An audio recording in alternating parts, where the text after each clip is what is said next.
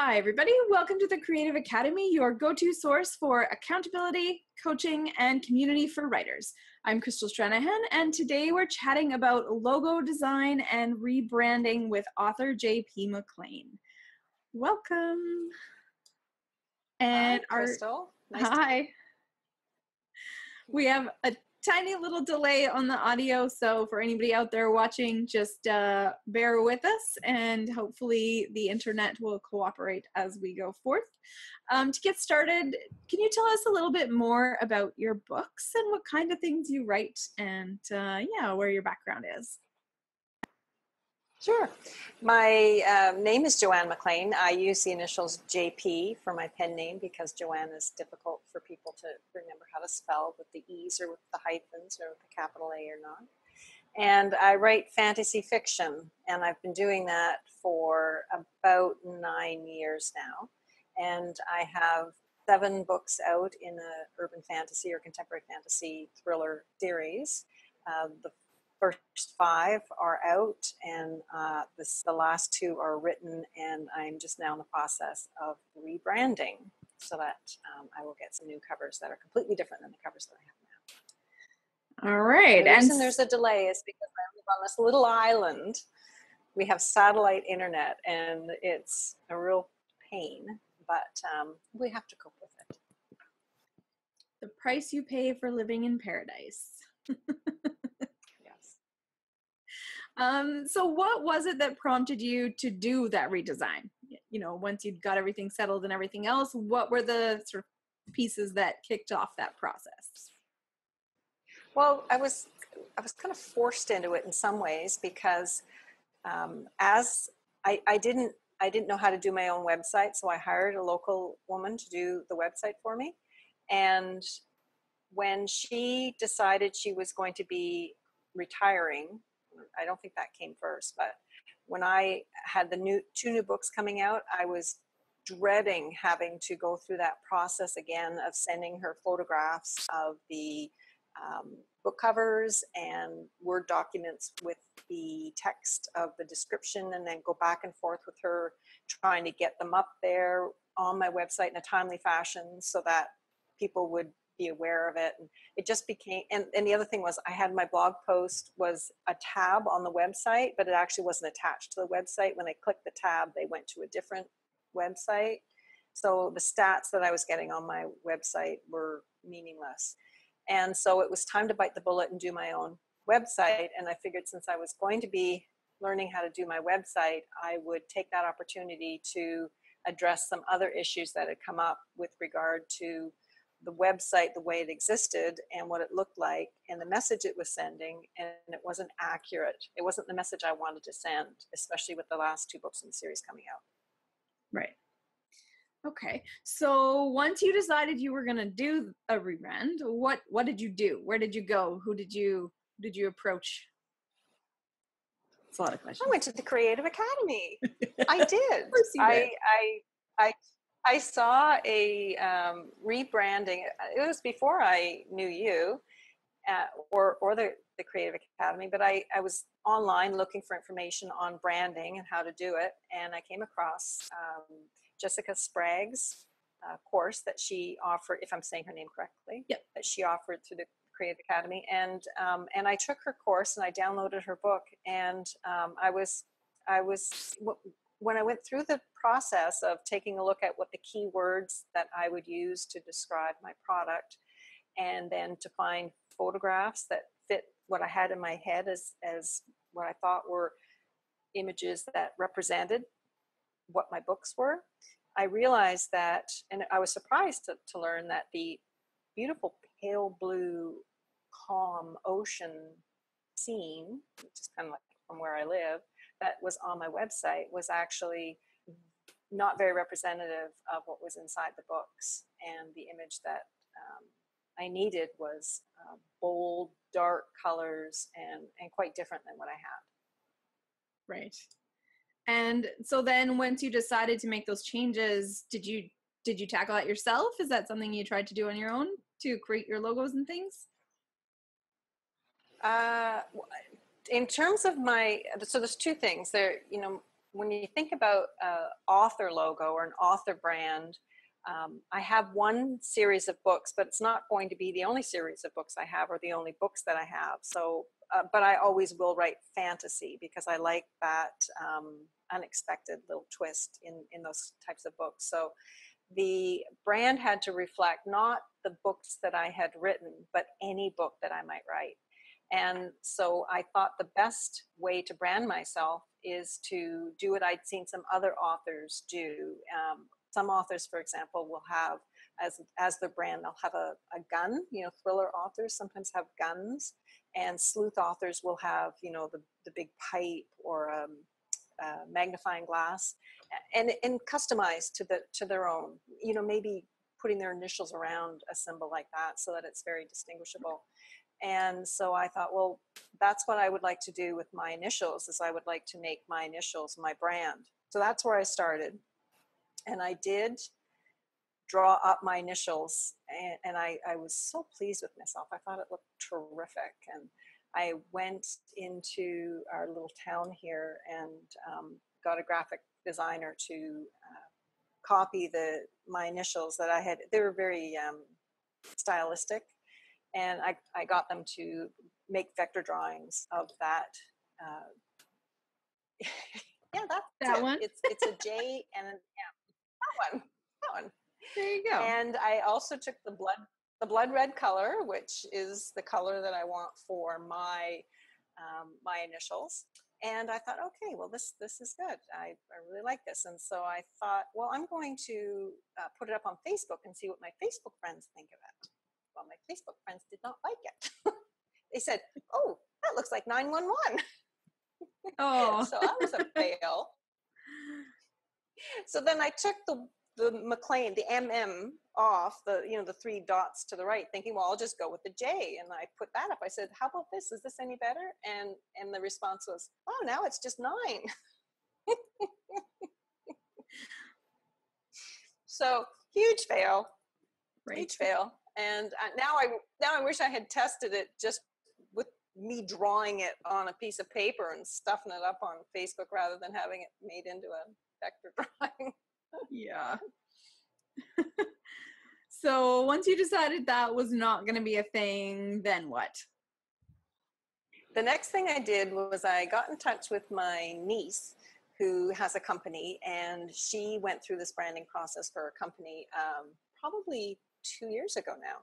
And I remember when she was going through the process, she kept sending us all, like her family and friends, she would say, what do you think about these designs? And what do you think about these designs? And, which one of these 2 do you like? And so I thought, okay, well, I'm going to ask her. And she used a company called 99 Designs. So I went on to the 99 Design site, and that's when I realized she makes an awful lot more money than I make because they wanted $300 as the basic package, pretty much out of my, it was just too much for what I wanted at this point in time. So I nixed them and thought, well, maybe now is a good time to discover what all this Fiverr business is about, because I didn't know anything about Fiverr. So I got onto Fiverr and started looking around for signature logo designers. And they have dozens of signature logo designers, and they range in price from $5 to $1,000. And some of them will give you three designs to pick from, and then you can personalize it a little bit or change it up or change colors or whatever. And others offer only one. So you kind of have to go through. It took a long, long time to go through, and I found a fellow that I thought offered me the best choice. I think I had three designs to choose from. And so you give them what the information that I gave him was, I wanted it to be my initials. So I wanted JP Mclean, and my tagline is writing addictive fiction. And these are the 3 that I got, but none of them really reflect me and fantasy writing. I think they just didn't do it for me. So that was $12 US. So it was worth trying. I'm very happy I tried it, and I will use them again.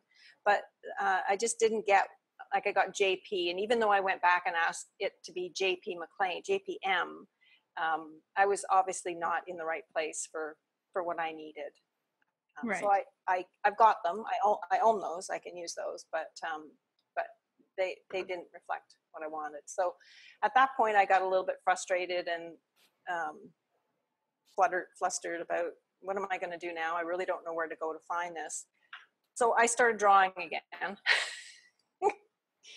But now I had a better idea of what to draw. I had a much better idea of what I was looking for. And so I did that one. And so this is my initials again. And I put the little nib, the pen nib, on the end of the J and the little devil's tail on the M. And that little devil's tail is kind of a reflection of the books because there's a little bit of spice in the books. And so I thought, well, I like this. And I like the rough marker kind of thing with JPM. And so I tested it. It doesn't have it just has my name. It doesn't have my logo, but I could put, or my tagline. I could put my tagline underneath that. So I used that. And my hope was that at some point, if it ever caught on, I could just use the JPM and not have to worry about the rest of it. I could just get away with just JPM. So I tested this one and it got lots of good feedback. So I was happy about that.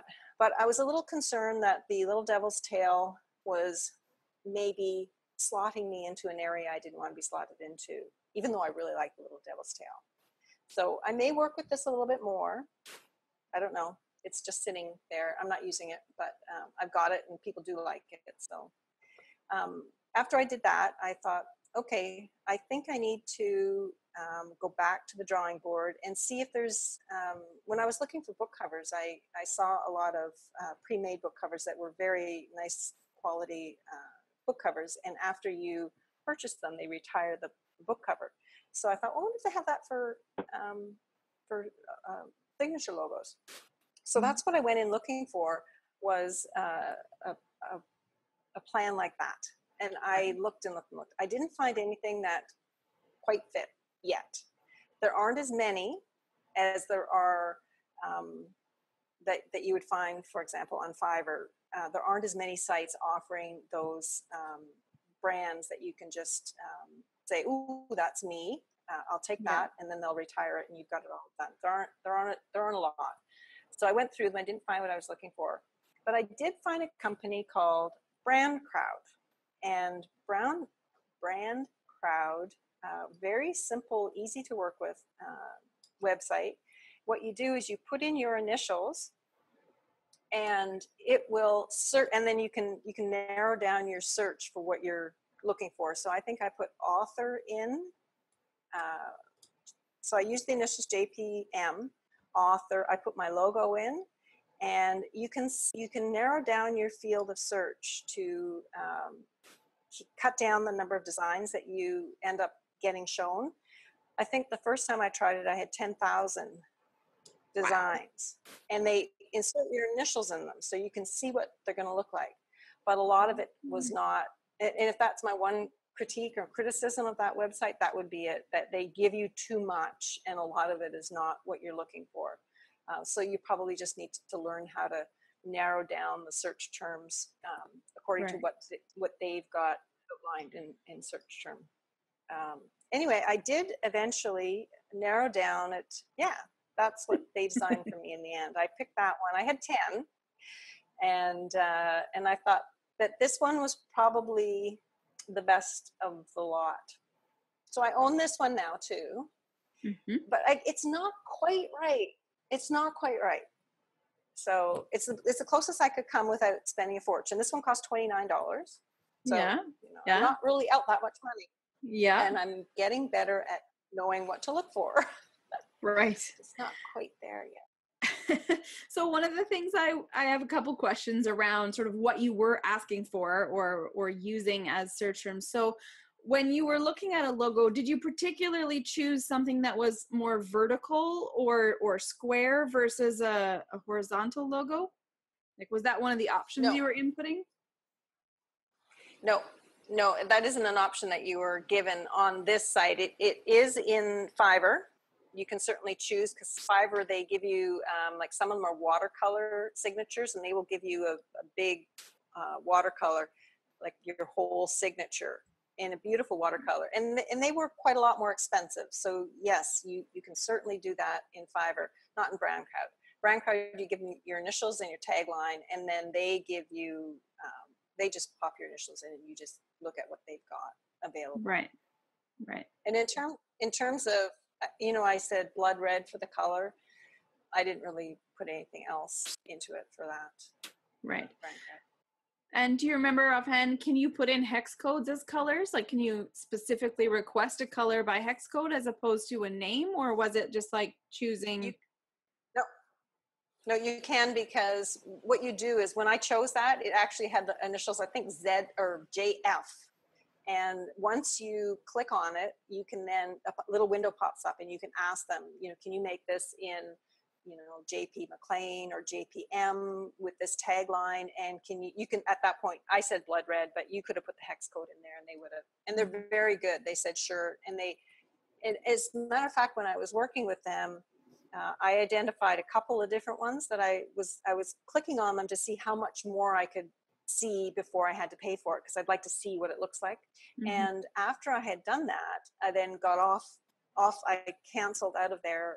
And then I was collecting I wasn't sure what I was going to go with yet. And then the next day they sent me we noticed you were in looking at stuff, and we'd be happy to help you, and here's 35% off.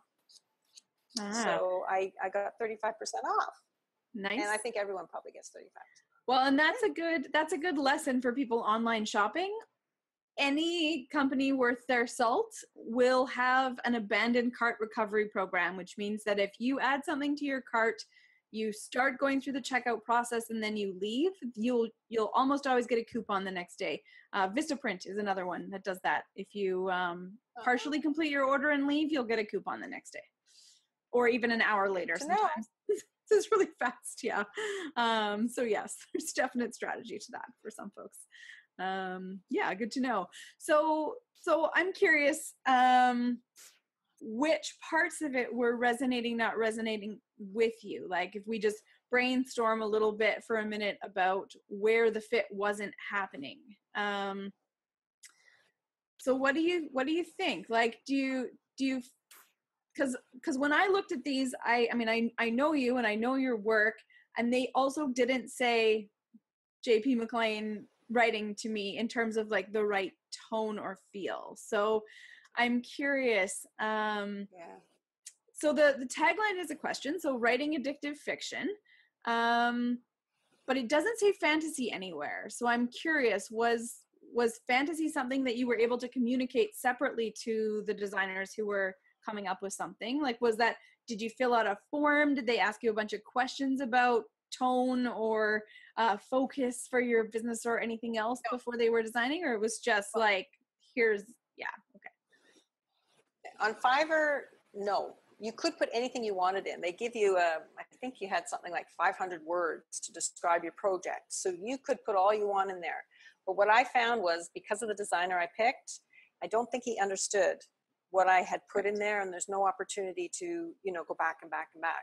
I did go back for a revision and ask for a few things, and it was clear he wasn't understanding even what I was saying. So I think I picked someone that was perhaps not as fluent in English as would have been nice to have. So I think it's a learning experience on Fiverr, and you have to kind of pick somebody. I also think I need to pay more money. I don't think you're going to get, and I certainly am not getting any personalized service at all at $12 and $29. I think realistically, you probably do need to spend $300. And I don't know, maybe you wouldn't be happy with that particular project at 99 designs, but I think there's more opportunity to, if you spend a little bit more money, you might get a little bit tighter fit or closer fit, because I just don't think I've got a good fit yet. And you clearly don't think either. So, yeah. It's not easy though. Like, fantasy is not. It's not easy. It's so hard. And I think, you know, there's lots of elements that are close in several of them. And so it's one of those things where, especially if it's not what you work in all the time, you can feel that it's not quite right. But it's like trying to explain to somebody why you don't like a flavor or a texture. and how could you change it to make it better? You know, like it's very much, you have to know the language and you have to know the ingredients and what the options are and whatever else. It's trying to mix a recipe in a different way. So it is definitely, it's a learned skill for sure.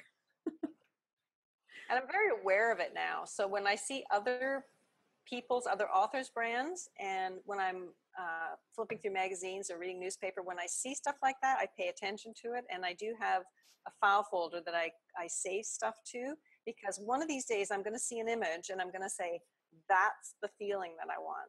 That's it. Yeah. And I know it. Yeah. I have a photograph right now that a fellow author had sent me, and it is, you know, a woman with her hair blowing in the wind and ribbons all around, and that's a little too frilly for me, but it's the essence of that feeling of wonder that I'm trying to, unpredictable wonder that I want to get into that logo. And I just don't know how to do it, and I'm not quite sure where to go to from here, but yeah, so any suggestions, I'm happy to hear them. Awesome.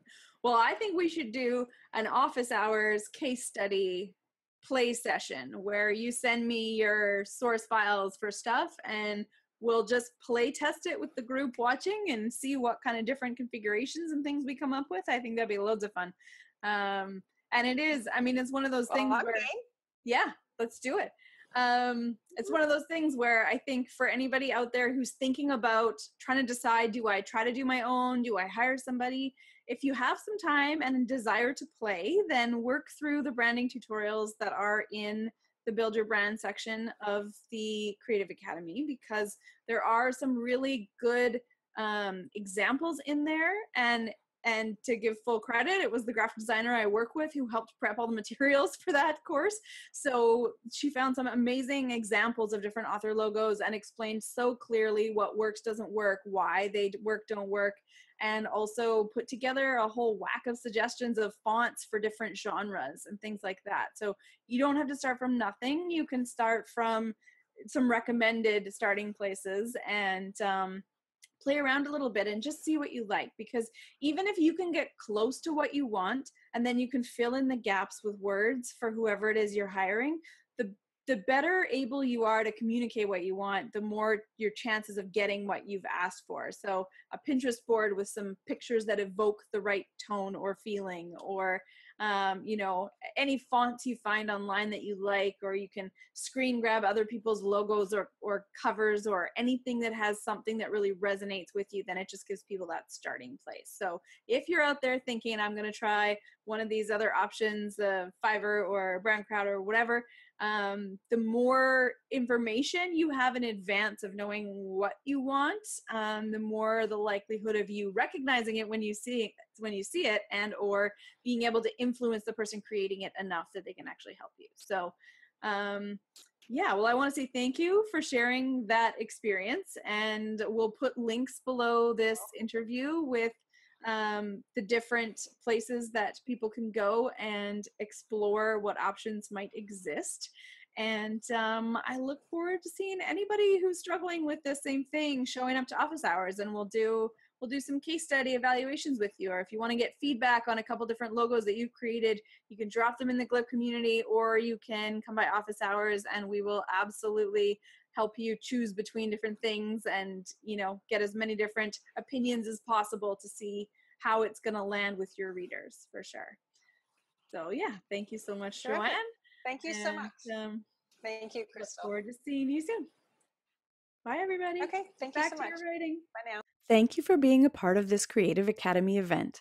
If you're not a member yet, join us today and unlock a wealth of resources, masterclasses, feedback opportunities, and online community events designed to help you reach the next step in your writing journey. No matter what stage you're at, we've got a helping hand to guide you along the way. Check out our free resource room if you'd like to get a taste of how we can help you reach your writing and publishing goals. Thank you for bringing us along on your writing and publishing journey, and Donna, Eileen, and I hope we'll see you around the Creative Academy soon.